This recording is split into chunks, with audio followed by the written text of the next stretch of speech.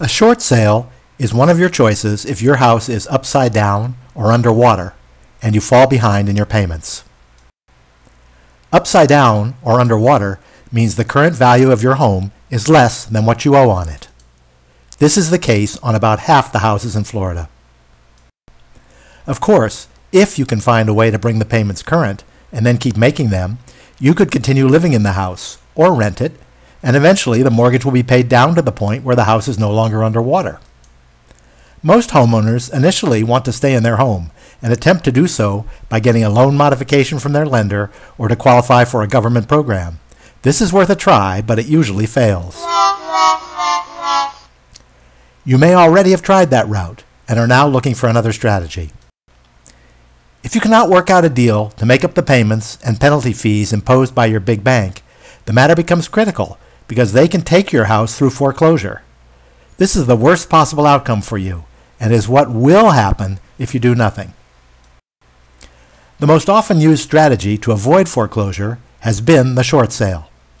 A short sale is somewhat better for your credit than a foreclosure or deed in lieu of foreclosure, where you simply sign the house over to the bank without forcing them to foreclose to get it.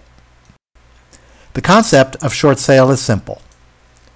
In order to sell any house, the existing mortgage and all other liens on the property must be satisfied. This is why the actual dollar value of your house is less important to you than how that value compares to the total mortgages and liens. If the current value is more than what is owed, you can simply sell the house and keep the difference, your equity.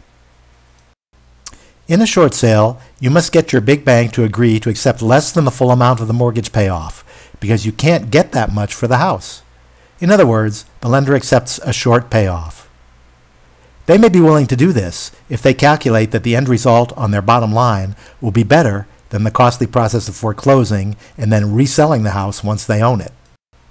Unfortunately, in today's climate, short sales have become very difficult and uncertain. Even when successful, there are serious negative side effects.